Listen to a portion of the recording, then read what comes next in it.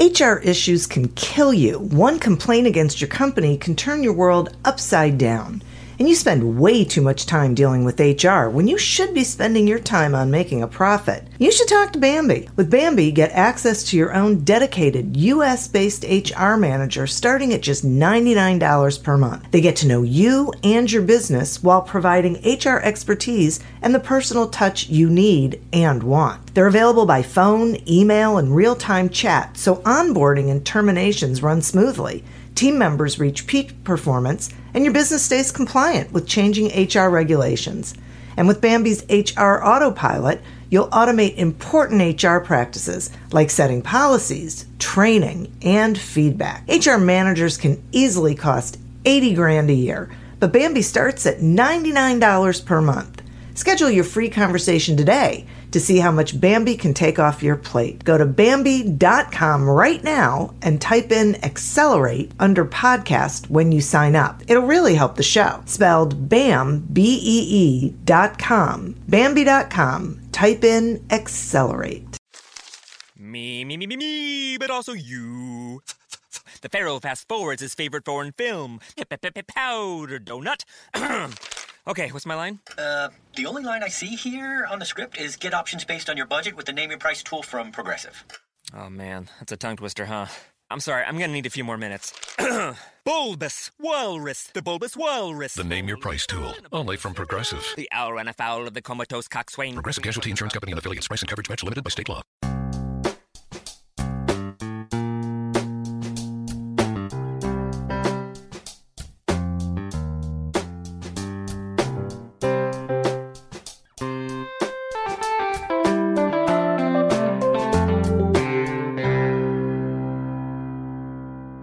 Welcome to Accelerate Your Business Growth with your host, Diane Helbig.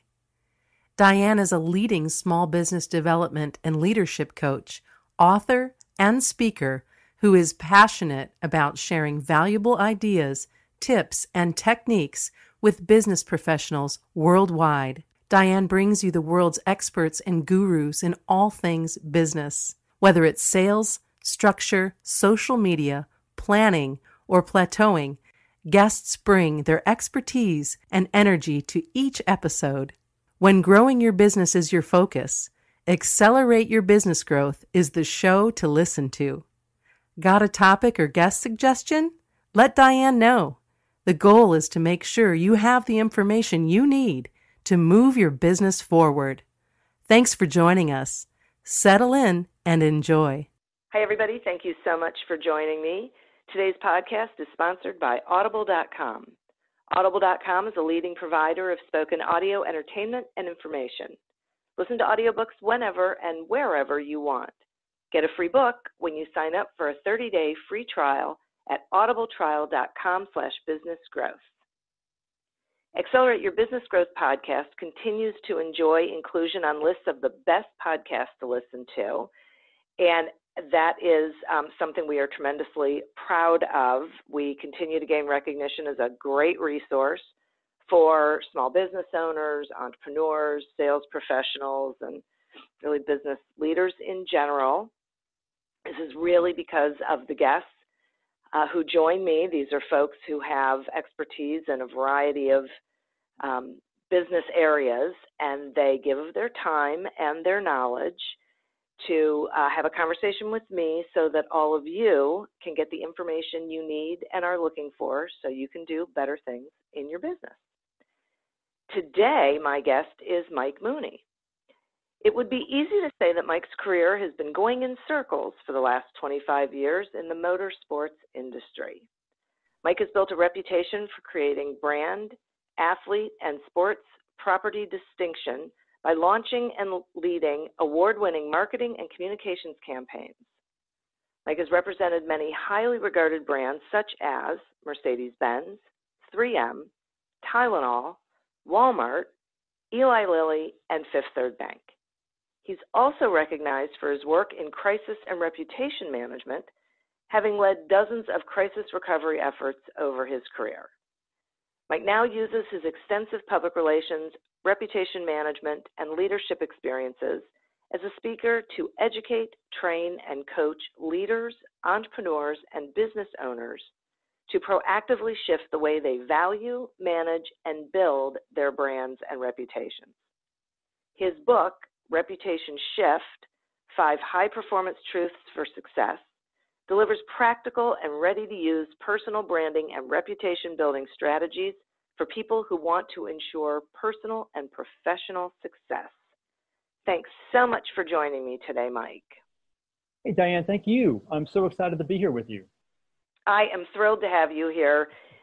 We're going to be talking today mainly about reputation management, and it is a critically important topic that I am not sure enough people pay attention to until maybe they're in some sort of a crisis. Right. So my first question is actually, I'm curious about why you decided to write a book about reputation management. Mm-hmm. As opposed to children. Race cars. Right? Which is great, having the racing guy on your show with Accelerating Business, right? I love the tie in that. So to your question, Diane, why did I write it? Well, after 25 years of doing this type of work for some great brands and athletes, and mainly having to come in after the fact, and that work was always after the damage was done. I've been a student of this for years, and I'd always like to dissect not only the crisis situations that I was involved in, but others that you see or read about in the papers, in the headlines. And there always seemed to be a point in time, Diane, where somebody could have done something differently, whether it was a different choice, whether it was realigning with their values, whatever it might have been, but we could have been proactive. And that was the whole purpose. I started looking at how could we be more proactive? And then quite honestly, it revolves around the question of how much is your reputation worth? Because gosh, we pay a dear price for it after the damage is done. Okay, so that's a good point. So how would you say reputations are typically being handled today in today's market? Yeah, today, we see a lot of SEO, search engine optimization. Yeah. Right? Yeah. That's where people typically go when they're focusing on, we can help you manage your reputation. It's a great strategy. Don't get me wrong. It's a great strategy, but it's quite honestly, in my opinion, it's like trying to bury the cat turd further down in the litter box, right? You're trying to get the news off of page 1 on the Google search, right? Because we know 90% of people won't go to page 2.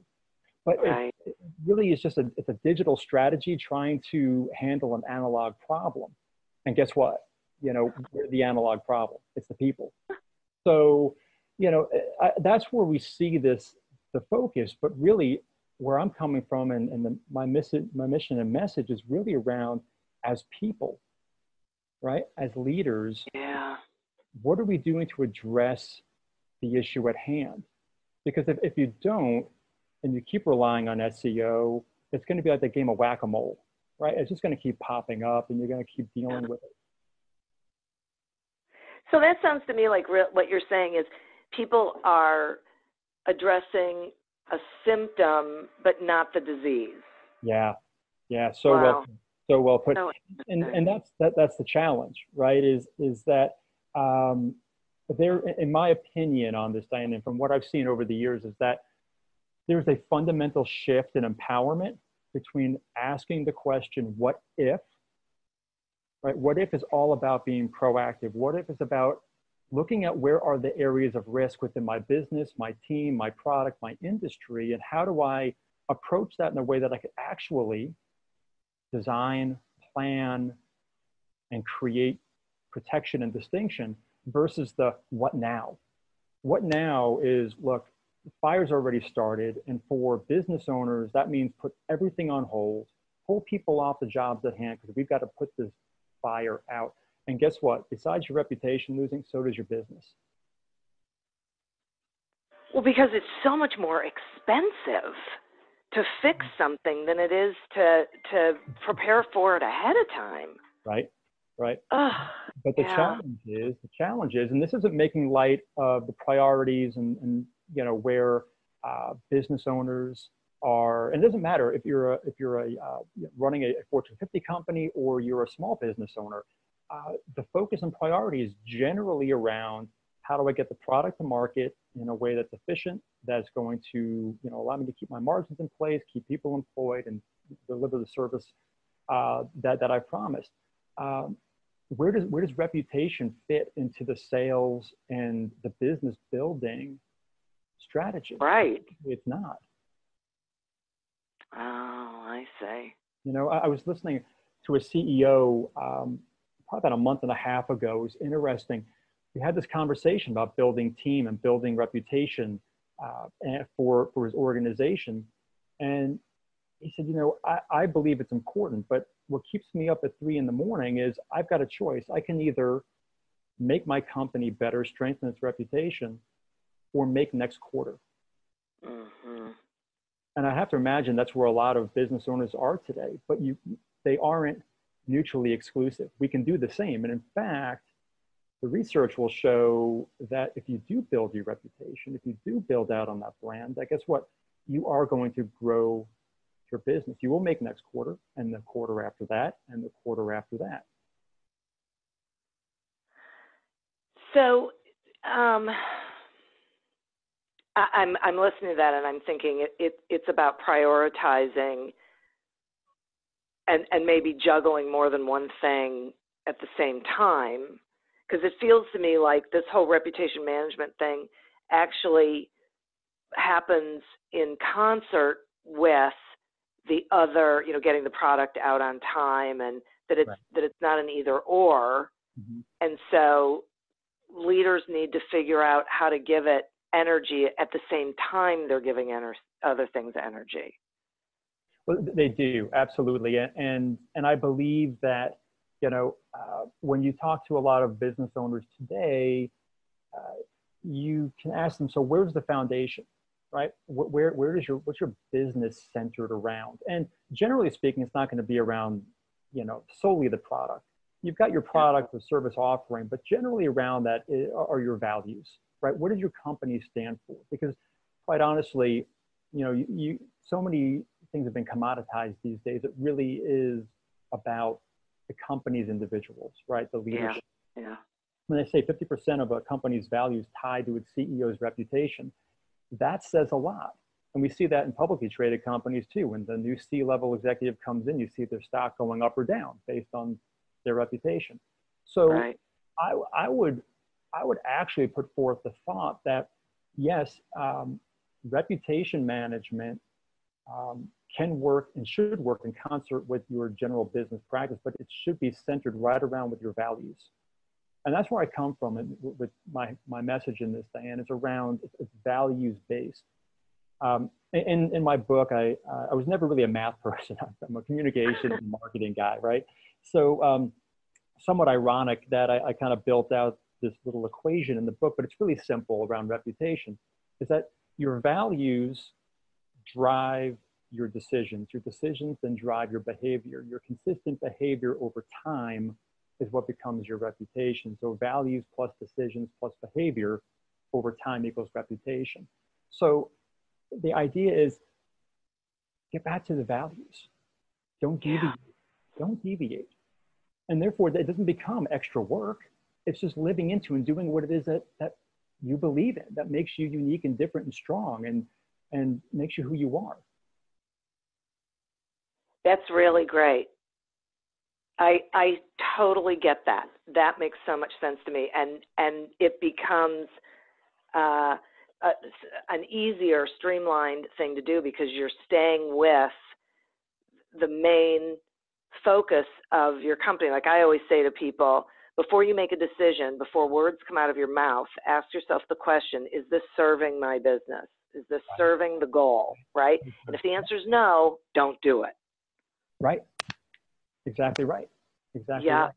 right. And that's the idea, is that we're not trying to create more work. Oh my gosh, I've got to build out a whole reputation plan. Well, no, you've just got to make sure that you're living into the values consistently. Right. And more importantly, beyond yourself, how about the people who work with you, who are on your team? here's, you know, when I started out, this was like 12 years ago when the seed was sort of planted, and I was thinking about, you know, writing a book and developing this program. But it was really at a time when, this was in 2006, Facebook was 6 months old. There was no Twitter. You know, everything was on message boards and forums. And I realized that for organizations and brands, that the landscape was radically shifting because of technology. More for the company. It was no longer a monologue of just talking at consumers. Now they're talking to each other in an amplified way. But as social media has really begun to, you know, penetrate and you know, become part of our everyday lives, the reality is that no, we are those brands, and that the reputation of the business is really built upon the reputation of the people who work there day in and day out. So I would also, you know, I bring it up because it's so important for leaders and business owners to recognize that it's not just what they're doing, it's ensuring that the people on their teams are also living into the values and strengthening and protecting the reputation of the organization. Yeah, boy, I'm so glad that you said that. I think that is so important, and it gets back to making sure that they know what the values are of the organization, right? That they, and that's a constant, that they, and that everyone in the leadership is living those values. Because sometimes, that, you know, a company will come up with a mission and a values proposition and whatever, but then the way that they act towards their employees or toward their vendors or whoever doesn't quite map. And so then the people who work with them they're getting mixed messages. They don't really know where they're supposed to be. And so they end up behaving in a way that is not necessarily in keeping with the stated values. Right, right. And you know what's even worse that comes out of that, Diane? Is then, have you ever had this happen? I know I have, where somebody would say, hey, would you work with that agency, or what do you think of the group there? Well, you know, I would say, well, I've had a bad experience. I might say, well, the organization is good, but man, I'll tell you, you know, that guy Mike, not someone that I'd want to work with. Yeah. So there's also then this halo effect that really people need to be more mindful of, that, you know, especially the owners, seeing that the people on the front lines are really the stewards of the reputation. You know, I love that you brought up the living the values part of this, because I really believe that we see this a lot in the corporate world, where people have those great little cards that go on the end of their little, you know, RFID chips that get them from room to room, and it sits on their belt loop, you know, and they have these values on there. But that's usually as far as it goes in many cases. Like you said, there's a disconnect sometimes, you know. And I often ask business owners to say, you know, have you taken the time to look at your values here on the wall, and then ask your employees to literally sit down and write out and map out where those values connect with their day-to-day roles and responsibilities? How do they have the opportunity to live it out? Because I think that's the connection point that we often miss. It looks great on the wall, looks great on the website or our social media channels, but I just don't get how it really connects to me and my everyday role and responsibility. And then it doesn't, if that is not apparent, chances are it is not happening with the clients and the customers Absolutely. either. Absolutely. And they know it. Yes. And to think that they don't is really dangerous, because right, the employees and the customers see everything, and they see where there's that disconnect, and where, you know, you're saying one thing but you're doing something else, and so I would imagine that is and I'll ask you the question: is that a difficult reputation crisis or negative reputation? Is it difficult to get past that, to fix it? Well, it's yes and no, or yes and yes. It depends on how it's approached, quite honestly. you know, where I see, where most people see the challenges in this, Diane, I look at opportunity. And I really think that perspective is paramount when it comes to A, being proactive, and B, managing reputation. So if you're in a situation where you're a business owner and it comes to light that one of your employees has done something in a way that one of your clients is either leaving, expressing concern, distrust, whatever it is, there is a huge opportunity there if handled properly and immediately, right? There is zero substitute for speed in those situations, because what we tend to do is we leave it off to the side and hope that it takes care of itself. Well, nothing grows in a vacuum other than speculation and rumor and distrust. Yeah. So as the owner, this is where you have to take that deep breath and say, okay, let's sit down and assess what happened. Now, what are the steps that we're going to take to remedy that? You know, was somebody living outside of the values, and we'll address it internally? Was it something where there was a miscommunication with the client? Well, then let's have that conversation openly. Bring them in face to face. Let's talk about this. But you can't let that go more than 3 or 4 days. That's so interesting. And I'm so glad that you brought it up. As you were talking about it, I was thinking about an experience I had with an organization I was involved with where they made a decision. So it's a membership organization. So, you know, supposedly it's all about the members. Right. Well, they made a decision that they were going to change a process, and they were not going to use some members for a project that they had repeatedly in the past, which is fine. I mean, that was not a big deal. However, they made the decision consciously to not reach out to those people to explain what was happening and the reasons why. Yeah. They decided they were going to wait and see and just deal with it if and when those members reached out to them to ask what was going on. Oh, man. Oh, yeah. Yeah. How'd that work out? No, not so well. Well, I am shocked and amazed. Let me pick myself up off the floor, Diane. I can't believe it. Yeah. And we tried to tell them, this is not a very good idea, but their path, I mean, it's so interesting that we're talking about this, because their belief was that they would only have to deal with the people who really questioned it. They didn't realize that the whole bunch of people weren't going to ask them the question, but were going to be annoyed and pissed off. And that supposedly their values were, you know, working for the members, and they didn't realize that this wasn't taking them there, that this was the exact opposite of that. Right.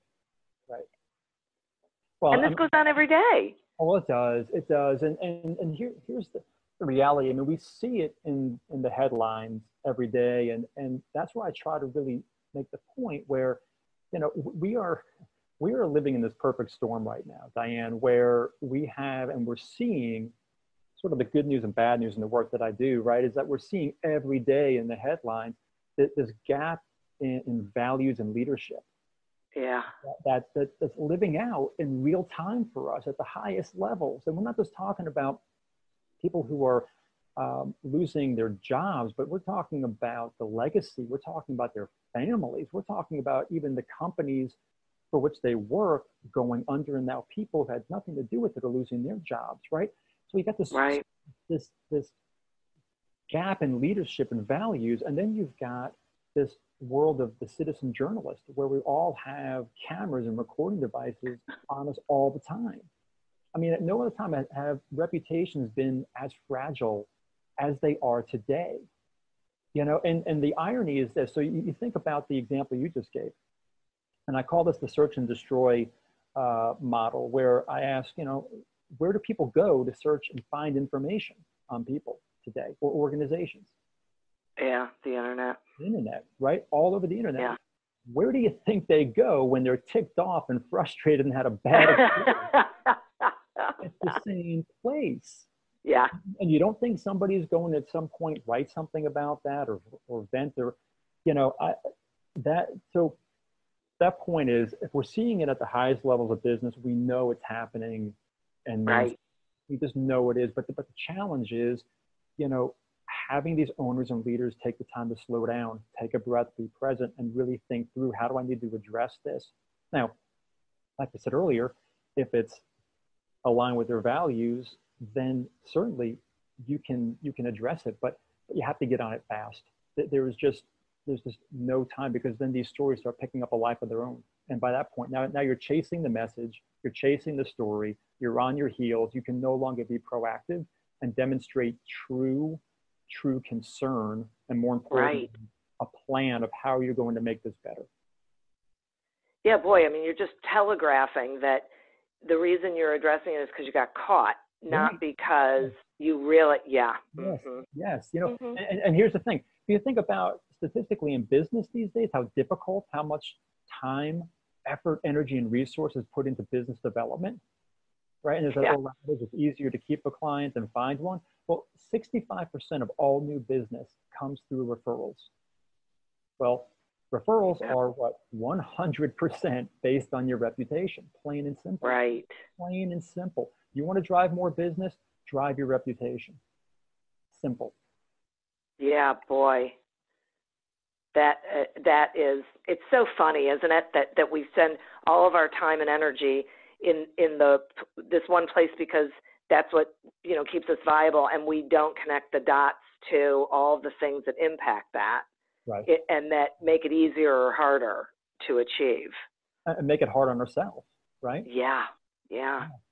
But again, you know, look, this isn't like an accusation by any stretch, Diane, because I was listening on one of your earlier podcasts where one of your guests talked about, hey, you know, in business planning, is the difference between running your business and planning and building the business, right? And it doesn't make people right or wrong. It's just where their focus is. So it's no different with this conversation around reputation and their brand. You know, owners are looking at the bottom line. They're trying to make their numbers. That's totally fine. But that can't be the sole focus of how you're building your business. It's just, you know, as you look even down the line of your employees, you know, I read a statistic a little while back that basically said that 85% of employees would leave their current job if offered a job by a company with a better reputation. So I'd ask you, like, close your eyes for a second and imagine 85% of your workforce walking out the door tomorrow because of something that you could have proactively fixed on your own and kept them there. Wow, that is stunning. Yeah. So, I mean, people might think reputation is a soft skill. It's a nice to have. I would really argue in today's world, in this, what I'll call the reputation economy, that no, it's a mandatory. It's an absolute mandatory. I agree. I am completely with you on that. And interesting. It's so interesting that I think one of the things that I am hearing you say, that I'm hoping other people are hearing you say, is that reputation has to be part of your strategy. It has to be part of your business development, energy and focus. It has to be part of every aspect of your business because it so directly impacts every aspect of your success or failure. Without a doubt. I'll throw one more stat at you, Diane, that again, was really opened my eyes on this. It was a study done, I think it was about a year ago, so still very relevant in terms of business. But basically, it was saying that 87% of executives rate reputational risk as one of the most important strategic risks to their business. 87%. Yet, how many do you think actually did anything about it? I don't know. 15%. 15%. So, you know, that to me demonstrates a couple of things. One, they recognize the importance and priority. That also recognizes, though, that with only 15% of executives actually acting on it, one, it's a questionable, where do I start and how do I do it? Right. And then there's the more uncomfortable question of, oh man, look what I found. What do I do now? Right. Right. I've got enough going on right now that I have to worry about this now. Right. But again, I'd offer a flip on that and say, how could a business owner take this as an opportunity to create distinction, and more importantly, build protection around their brand? Yeah. Look, in 25 years of doing this type of work in motorsports, where things happen quickly, and we're not just talking about like business bankruptcy or poor sponsorship programs. I'm talking having dealt with driver deaths, fan fatalities, where things are happening in real time, where it's never a question of if, it's really only a matter of when. So the really only ask are, am I prepared, and what's my reputation worth? Okay, I want to take a quick sponsor break. Wait, I have to write myself a note. Because I have so many questions for you. Awesome. We'll jump onto them on the other side of the sponsor break. That's great. Awesome. Thank you. Accelerate Your Business Growth podcast is happy to be sponsored by Audible.com. Audible.com is a leading provider of spoken digital audio entertainment and information. They have over 150,000 titles to choose from, and you can listen to them on any device, including whatever you're hearing us on right now. And if you sign up at our link, which is audibletrial.com/businessgrowth, you get one free audiobook and a 1-month trial of the service. Some examples of books you can listen to on audible.com are Reputation Shift by our guest, Mike, and The Irresistible Consultant's Guide to Winning Clients by David A. Field. So visit audibletrial.com/businessgrowth. Explore the books that are of interest to you and receive one free audiobook when you sign up for the trial. Today, we're speaking with Mike Mooney about reputation management. And Mike, before we went on the sponsor break, you were talking about being proactive, and it's not a matter of if, it's a matter of when.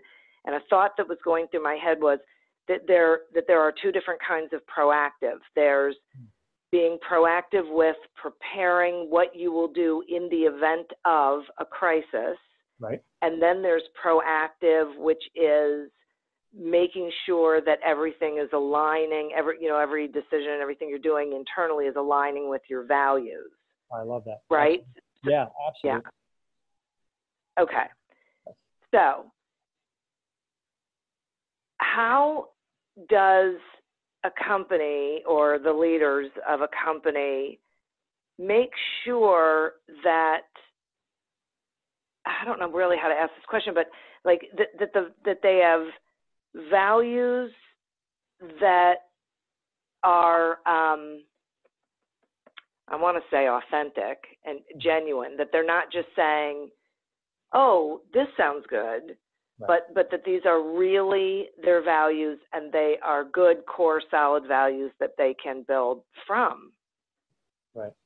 Now, actually, that's a great question to ask, and it's a lot to sort of unpack in that, because the word authenticity is what jumped out at me there.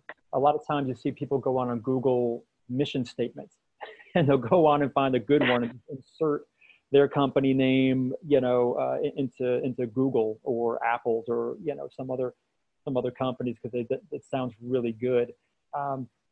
When I'm working with business owners and leaders and we talk about values, it really is one of those conversations that it's like, okay, let's sit down and get into this and roll the sleeves up, because we've got to get into a place that is authentically you. Yeah. Okay. And especially if you're the owner of the organization, right? It really is about you, then the product and the business, because you created this. This is your vision, right? So it's really about, is it authentic in your space, right? And then will those values deliver value, to your employees and your customers? That's always sort of been like my kind of key backs to that question of having authentic values. Will they deliver value? Will they make life better, easier? Will people be inspired because of the values that we have and we're living out? Whether they're people who work on my team or they're the customers who are investing their dollars in my product. So that's a great litmus test. Yeah. Because what it does is it really starts sparking conversation, and you start looking at your values maybe in some different ways. And I'm not saying that you look at your values in a transactional manner, but it really is relational. It really is about, what are we doing to live into what we truly believe is authentically us. And in that conversation, you may find that there's some other values you hadn't even really thought about, because you're thinking about the true connection of how it's being lived out. So that would be one area that I would say would be important. And then the other is what we discussed earlier, quite honestly, is then taking your team with those values and saying, how do I apply that to all the aspects of my day-to-day job, my interactions with my colleagues, with my customers, with my vendors, right? And literally, this isn't like think about it. I'm saying, like, seriously, sit down and write. Look through your day, look through those activities. Where am I living these out? Where do I have the opportunity to live this out? Yeah. So I just think that connects. That kind of connects the dots in my mind. I try to keep things simple. But if you take it from the centerpiece of you, and then how it's lived out, I think then you have a better chance of being consistent in what people see, hear, and feel. So I love that. I mean, I think it's really great. I do think, and you said something before about if you uncover something and and so it really takes someone who is willing to be vulnerable in that space, who really wants to see where it's working and where it isn't working, and can be honest and as you said, realize that's an opportunity. Right. Talk some more about this opportunity, because I think I want people to really hear that it doesn't have to be an awful thing. No. So I would start that thought off with one of my favorite quotes. Happens to be by Confucius. All right, you ready for this one? I am. And it's basically, the quote is, there are three things you can't hide from: the moon, the sun, and the truth. I love that. At some point, Diane, the truth is going to come out. So I'm speaking now from a place of somebody saying, yeah, I just uncovered something. It's kind of nasty. It's kind of gnarly. No one's really going to know about this. So let's just kind of hope it goes away. All right. It's not going to matter. Well, look, I think we've seen enough of the examples in the news. You even pointed one out, with that member association. It's going to come out. The truth will come out. So here's that opportunity to live into another word that I think is really important, and there's actually strength in it. It's called vulnerability. Yeah. And a lot of leaders, owners, people who are in positions of making things happen don't like that word, because it could signal weakness. I believe there's a lot of strength in that word, vulnerability. So where can you find opportunity and risk, or opportunity in places where there have been mistakes? I'll give you an example, right? Back in 2007, 8, 9, if you worked in the home mortgage business, right? You didn't necessarily have to work for Countrywide Mortgage to have stink on you because you work in that, right? So I'm going to give you an example of where I take some business owners through an exercise where I ask them to look at the risk within their industries. What are people saying about your industry?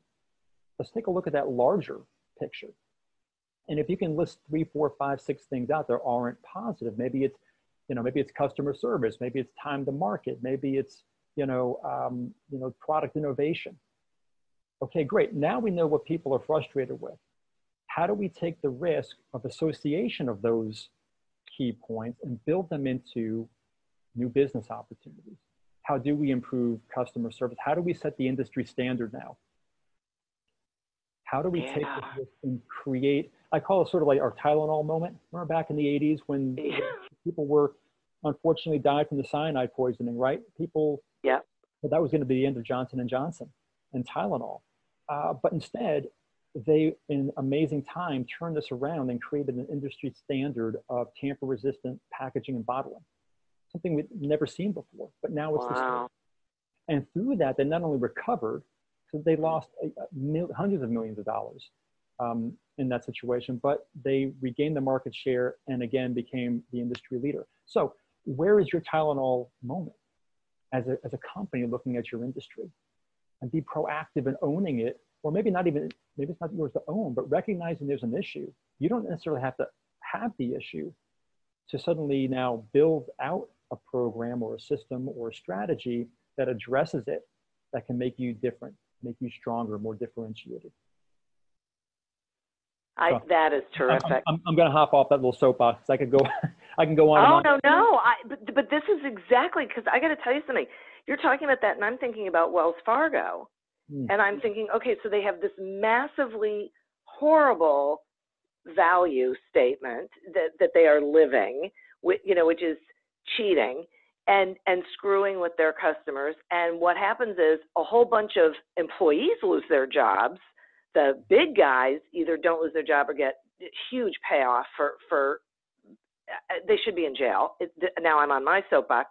But then instead of looking at it and going, okay, we better take a look at our entire house and make sure we don't have any other mold growing, they don't. They just try and say they're sorry and move on from there. And then all of a sudden, a couple years later, they have another problem because their value system was flawed, totally and completely flawed. And they didn't look at it and say, we have to fix this everywhere. We have to do what you said. We have to look at what is the experience of this. Are we living this thing?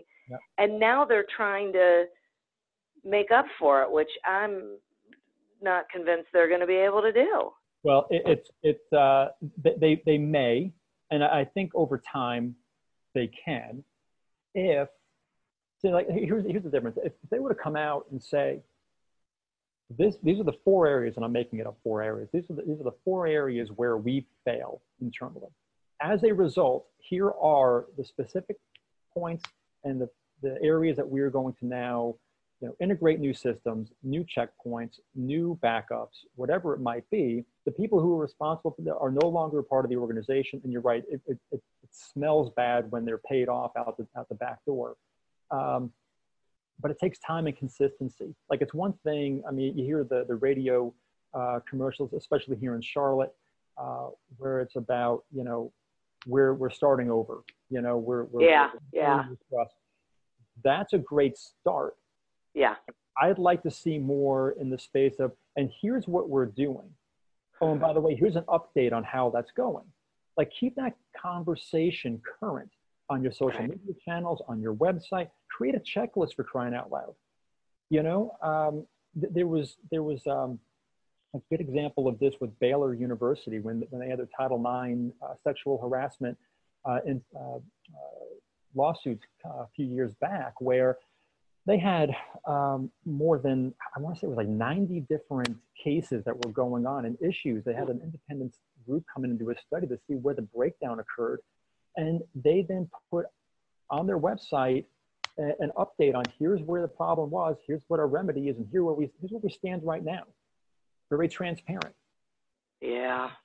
And again, that's where you're going to gain people's trust back again. Being transparent, time, and consistency.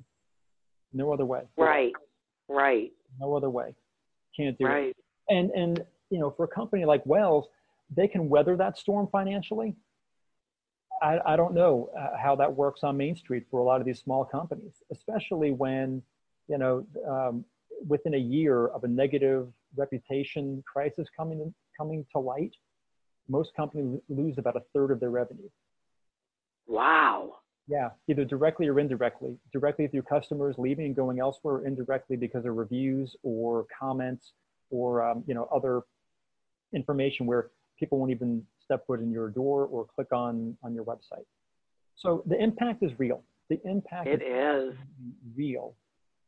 So again, I appreciate the opportunity to speak with you and your audience to perhaps shift their mindset around how they're managing one of their greatest assets. Yeah, and I am so glad to have you here for this because I agree with you. I think, these companies that have deep pockets, they're either in an industry that there isn't a ton of competition, or they can just wait it out. They can hope people forget about it, whatever it is. But on Main Street, small businesses, it is harder to overcome something that is really damaging to your reputation. I've seen it here. I'm in the Cleveland area, and there was a woman who said something on social media that she should not have said, and then her response to it was not great, and she's gone. She's just no longer. I mean, you cannot. If you think about it, this is really, and you said this before. This is people interacting with people, and humans are forgiving when they believe that you are sincere. Absolutely. And right. And so it really is about first setting your company up for success as much as possible by being willing to look at all of the corners and all of the, monsters live in the dark. So shining a light on everything that you've got going on and setting a culture in place that is really in keeping with your values, and then being prepared for something that could come out of the blue, or for something going on in your industry that is not your company, but as you said, your guilt by association. Right. Diane, what I love, I just heard you say one of the little nuggets in there, and it's so important, especially in crisis management today, is own it. If something went down, own it. Like you said, people will forgive you if you're sincere and honest and recognize what happened. There was an age when the idea of deny. Remember? I mean, there was a time when that worked. Yeah. No longer. With social media today, like I said, I mean, the truth is going to come out. So own it, and people will absolutely respect that. More importantly, because we see it not that often these days. It's so far in between. I mean, think of. I mean, it's an older example, but Lance Armstrong. Oh yeah. And the impact that had not only on him as an athlete and the brand himself. There's a great quote that he had, because within, I think it was like 72 hours of the Oprah Winfrey show, where he came clean and said, yes, I was doping. Yes, I was lying. All those things. All of his corporate sponsors left him. And his quote was, that was a $75 million day. Yeah. Okay. Now, I'm not shedding any tears for Lance at all. But what really upsets me about that example, and why I bring it up, and this kind of gets back to the impact on the individual, is that he was the face of this amazing organization. Yeah. The Yellow Bands, the Livestrong Foundation, right? He was an inspiration, a beacon of hope to people who needed inspiration and hope in the face of a life-ending disease. Right. And what happened? What did he do to those people? Absolutely let down. Absolutely let down for the years of lying. And as a result, that organization lost millions of dollars annually, in their funding and their support in an area where it was desperately needed, right? So now, could he have played that differently? Absolutely. Should he have? Yes. Absolutely. But we have the luxury right now of Monday morning quarterbacking that whole scenario, right? But this is where it gets back. I'm going to circle back around to values. Where was Lance's values during all that? What did he value more, the titles or his position within the cancer community, right? Yes. Right. Yes. So I would just also encourage your listeners to think about what they stand for as not only owners, but in their communities, in their business communities, in their industries, because the actions and the words, the things we say, the things we do go beyond just our personal selves. It will impact your business. It will impact your industry, right? So I'm not trying to, sometimes folks think, oh my gosh, that's so aspirational. That's so, I can't get my head around that sometimes of having to live that out. But if you sit down and really ground yourself, take small steps, you can do it. You see plenty of good examples out there. You know? There's plenty, and I love that example. And I keep thinking about, you have to make the decision, what legacy do you want to leave? Oh, yes. Right? Yes. Because look at, he had a legacy with Livestrong, and it was great, and now it is something different. Yeah. And so we really do, and realize that we are responsible for that, and we get to make the decisions about how people are going to remember us, which then translates to how they're going to remember our company, our product, our employees, our whatever, fill in the blank. They're all connected to each other. That was a great example of the impact. It's one that often jumps out to me because of the impact it has beyond the individual, Right. Often, I'm a big believer that your reputation speaks for you when you aren't there to speak for yourself. Yeah. So what is it saying?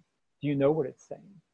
That's the other part of it. Sometimes leaders don't know what their reputation. Oh. Yeah. Or they think they know, or, there's an old saying, you start believing your own PR. You got to be careful and really think about, so what is it? What do people see? How can I get better? Where are those blind spots? Again, we're all human. Yeah. We're all human. Well, my gosh, so I have so enjoyed this conversation, and I really tell the listeners how they can get their book and how they can get your book, because I think they all need it, and how they can find you and all that great stuff, please. Awesome. So first off, thank you for having me on. This has been a great conversation. I've truly, truly enjoyed it. So you can get my book at my website, which is MikeMooney.com, Mooney. You can get it on Amazon as well. And you can find me on LinkedIn. You can email me at mike@mikemooney.com. I love emailing and connecting with people there as well. And I'm on social media. So please, I'd love to connect.